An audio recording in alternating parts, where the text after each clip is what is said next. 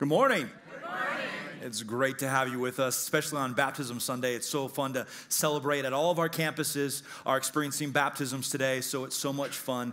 And again, we want to welcome you if you're a guest. We hope that we get a couple of moments to just connect with you after the service. But just to kind of set this up for those of you that maybe haven't been with us over the last few weeks, we are in a series called Slay a Dragon. Now, there's this dragon that a lot of us have on our back, and it is devouring every spare penny that we've got. And so we've been talking over the last few weeks of how to slay that dragon. And we've been doing a thing called Financial Peace University, and we have over 180 people that are participating in Financial Peace University. We did a survey of those in the Financial Peace, and in that, there's over $5.2 million of debt amongst those who are in Financial Peace, and that does not count mortgages. So when we talk about this, you know, it's a big number, but I want you to understand, if you're a guest with us, I want to ask you for some grace as we kind of talk a little bit about money today. And we're not talking about the church's money, we're talking about your money. And the reason why we're doing that is, if you haven't been with us before, we often receive our tithe and offering at the end, after the whole sermon's done. And so we've been doing that before the sermon because we don't want you to feel like we're trying to manipulate your pocketbook, all right? Everybody say amen? All right, I mean, so I just want to be upfront and honest with you about it, that we're having that conversation, a little bit about money, but I hope that this kind of just goes into the depth of your heart today. Now, if we look around, we can turn on the news, we can talk to people, and what we see often is businesses are closing all around us. It seems a little bit surreal here in Rapid even. And so when we're seeing this over and over again, we can ask questions. Why are businesses closing? Well, sometimes it's because of something that it was negligence. It was just poor management. Sometimes it was something nefarious, you know, what you typically see on the news and somebody makes a big story about. But no matter what it is, we see these things closing all around us. Now, if we could take that perspective and bring it in home personally, if I want you to imagine that you're the bookkeeper of a company called You Inc. Y-O-U. You're the bookkeeper.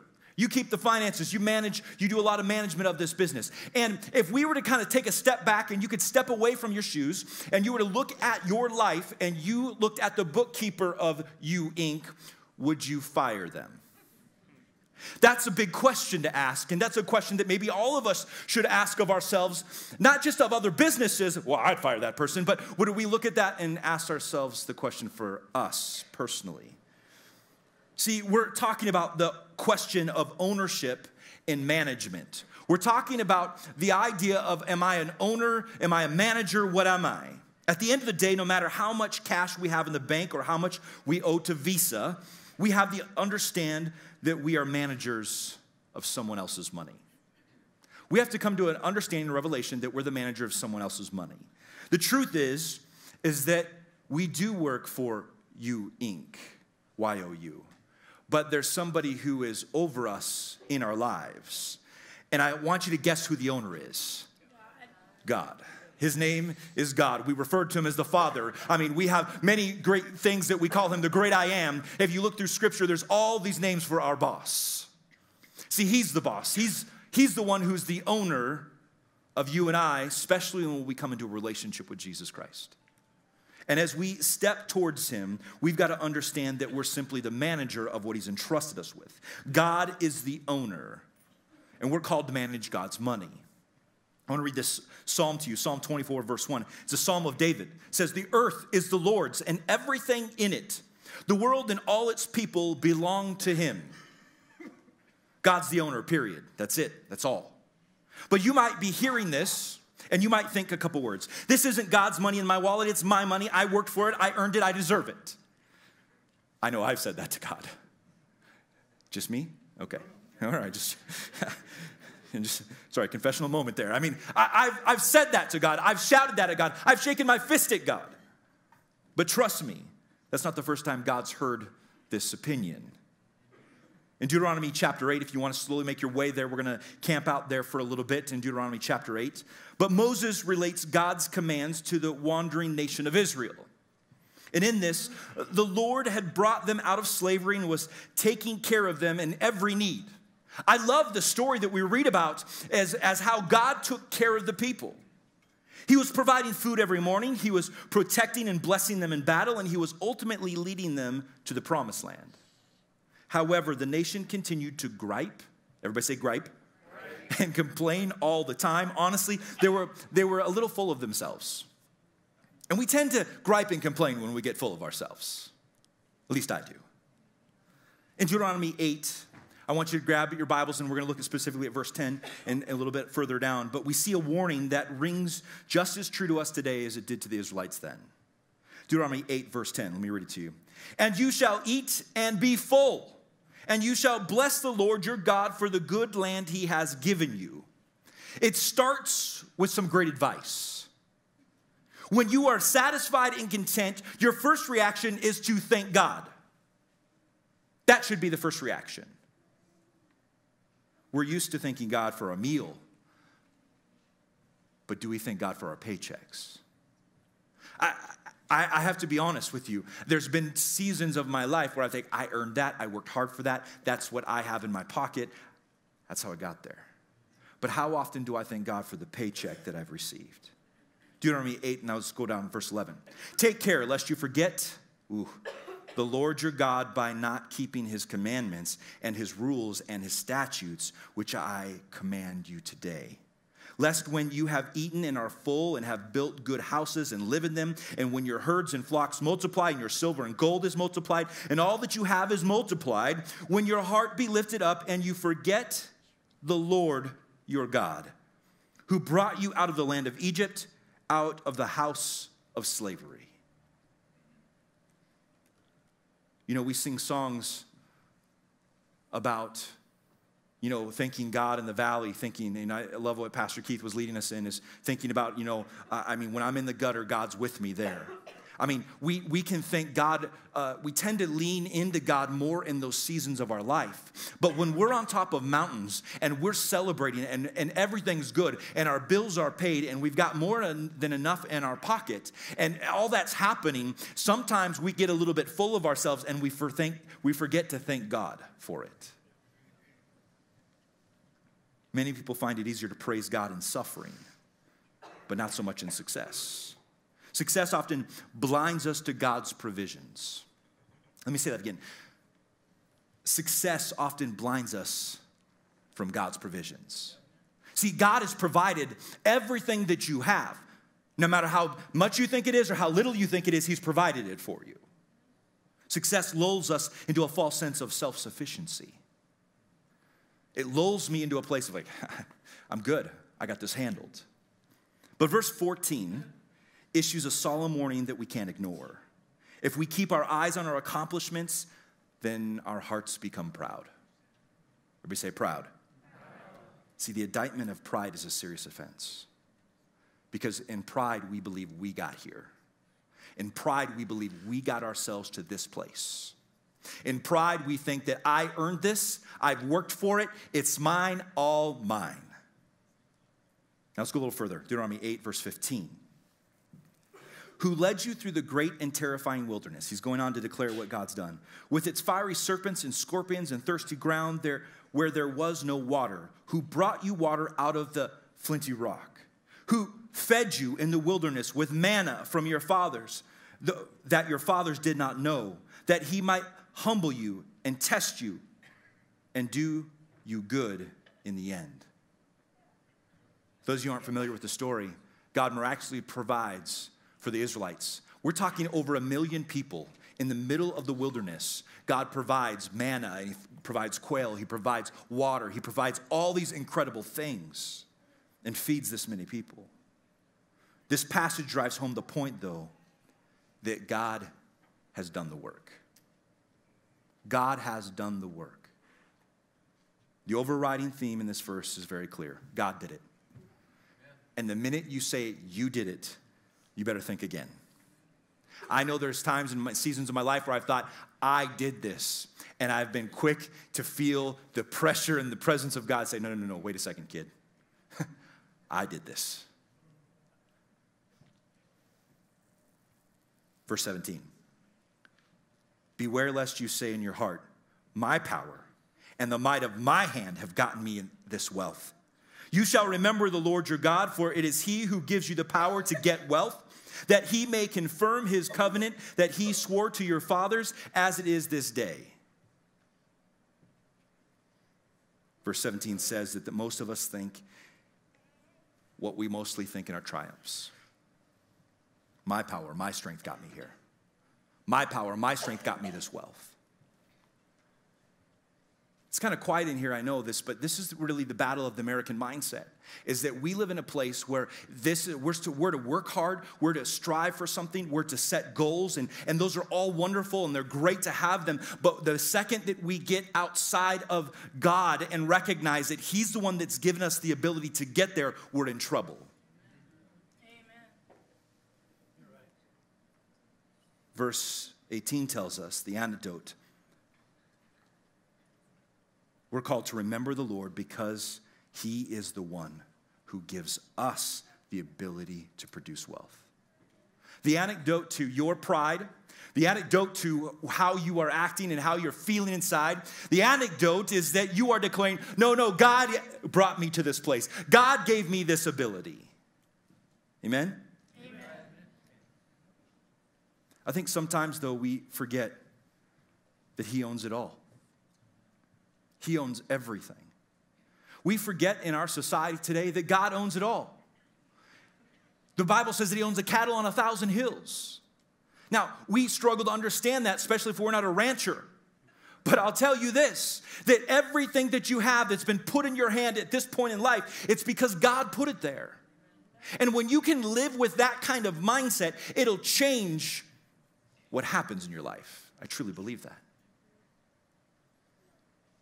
See, there's a verse here in Proverbs that really is something practical that we should live by, that helps us move towards recognizing that God owns it all. Proverbs 3:9, it says, honor the Lord with your wealth and with your first fruits of all your produce. See, listen, what happens is, because a lot of us, we might have a garden, but we don't farm anymore so much. We don't ranch. Maybe there's not a lot of ranchers in this room today, but listen, everything we have is a gift from God. And what happens is the way we combat that selfishness and that pride that says we're self-sufficient is we actively put God first. We declare that He's the owner. I will just share with you the way that I've learned to share and put God first and declare that He's the owner of everything in my life is I give Him my first fruits. And so when you harvest an apple tree, you're giving Him the first apple. There's something to be said about saying, God, I'm going to put you first. In those kind of actions, when you get up in the morning, I'm going to give you the first of my time. Let me put it this way for you, all right? You invite me to your birthday party, okay? All right? Say yeah.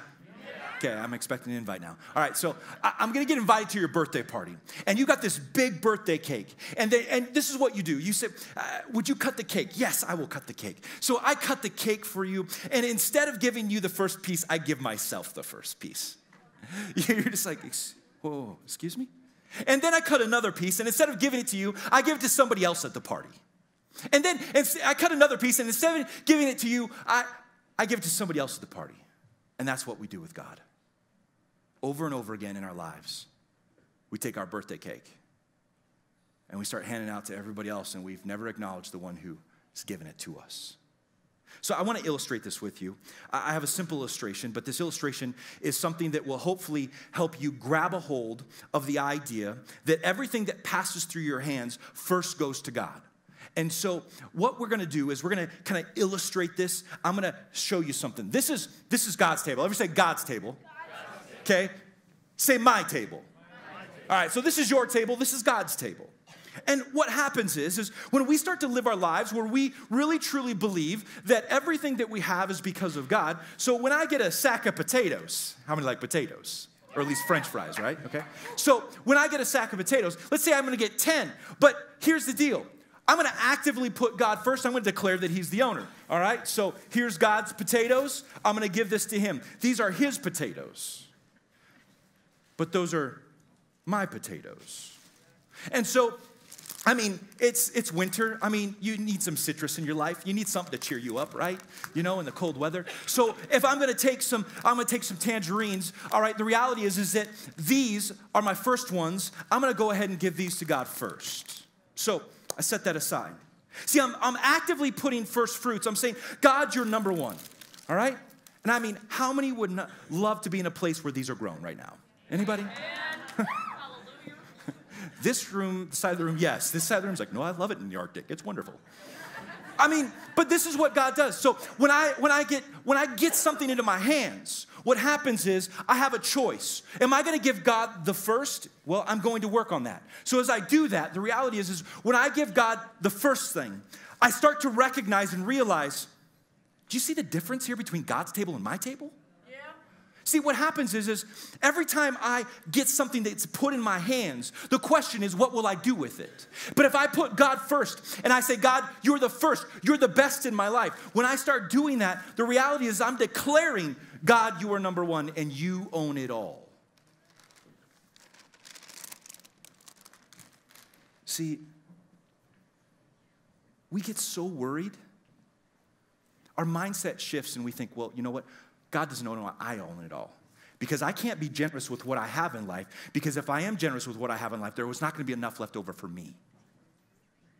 Anybody think that? I know I have.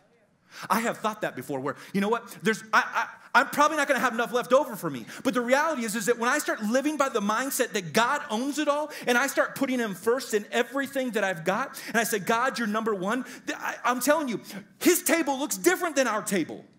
And he gave us the ability to see this. But rarely,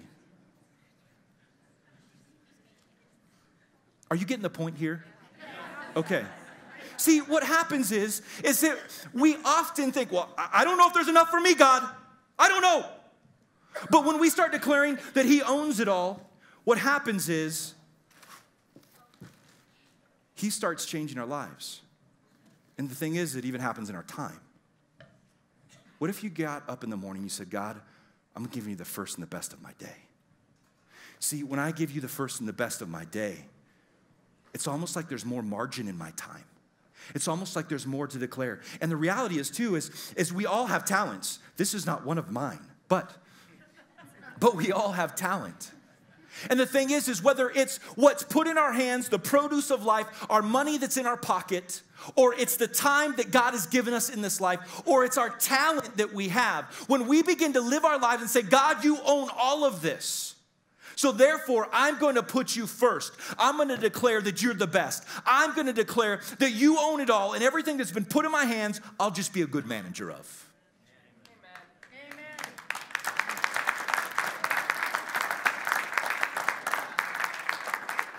We get so scared that we won't have enough left over for us. But when we put God first, this is all he's asking for. This is what our table looks like. This is what our lives look like. It's a principle that he's laid down all throughout Scripture. He owns it all. And if we lived this way, I'm telling you, your life would be revolutionary. I'm still learning to live this way. I have not arrived. But on days like today, I'm reminded.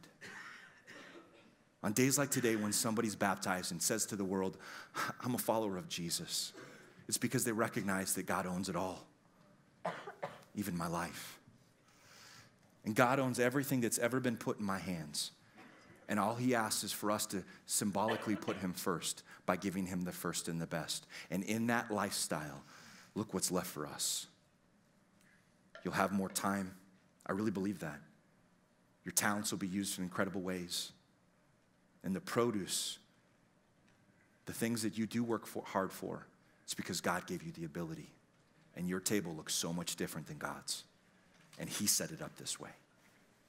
Would you stand with me?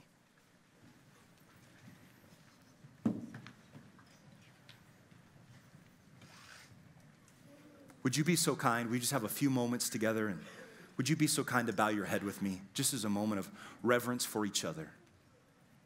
And as you've bowed your head, listen. Discovering that God owns it all is a lifelong discovery process. It doesn't happen in one day or one night, but it's a journey that we each take.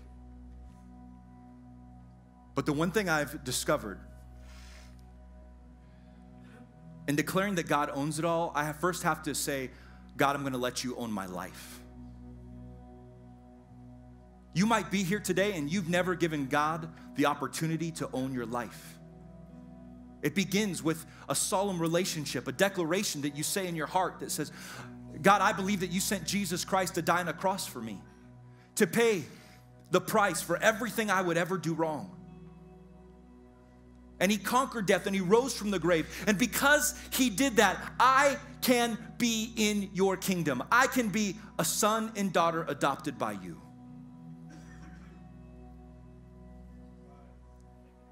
Have you let God own your life? It begins there.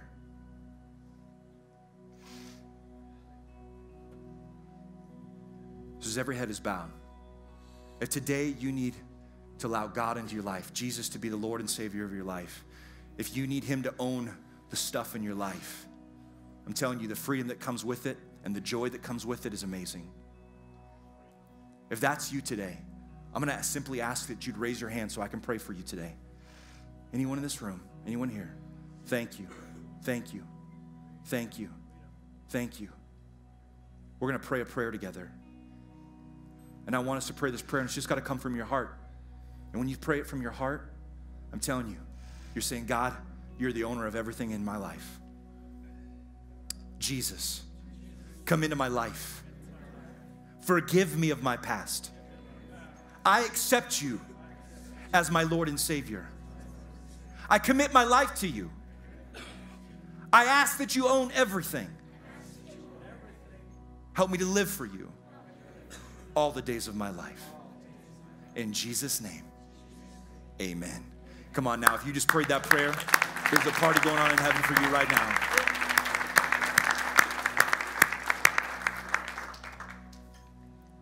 Now I want to speak to us as a family of believers, Christians.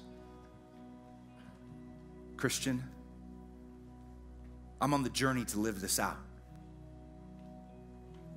And I have learned that as I put God first and I recognize that he owns it all, I have seen my life start to look this way. And it's a journey. And I don't know, Christian, where you are in that journey. But what if today we said, God, would you help me take another step in the journey? One more step towards the beauty of this kind of a life. Amen? Amen. Let me pray for you and let's take that next step, Christian. Father in heaven, right now, I pray for us as believers, as Christians, as followers of God, that we'd begin to take another step today in the journey. That we'd put you first and we'd recognize how much, God, you've allowed us to be blessed with in life from our time and our talent and our treasure. God, we declare once again that you own it all. And so, God, we pray that we will live our lives in such a way that shows the world, shows our loved ones, and shows ourselves that you own it all. And Father in heaven, I pray for everyone here within the sound of my voice. I pray that your face shine upon them, give them peace, give them rest. Lord, I pray for their homes, their businesses, their places of work. Be filled with your presence. Lord, I pray for their finances, that they'll have everything they need, and in turn, they'll live out lives of generosity. Lord, I pray for their children and their grandchildren, that they'll walk in your goodness and walk in your favor all the days of their life. And God, as may we leave this place declaring you're the owner of it all. In Jesus' name we say amen, amen. God bless you. Thank you for being here today. We'll see you back here next week.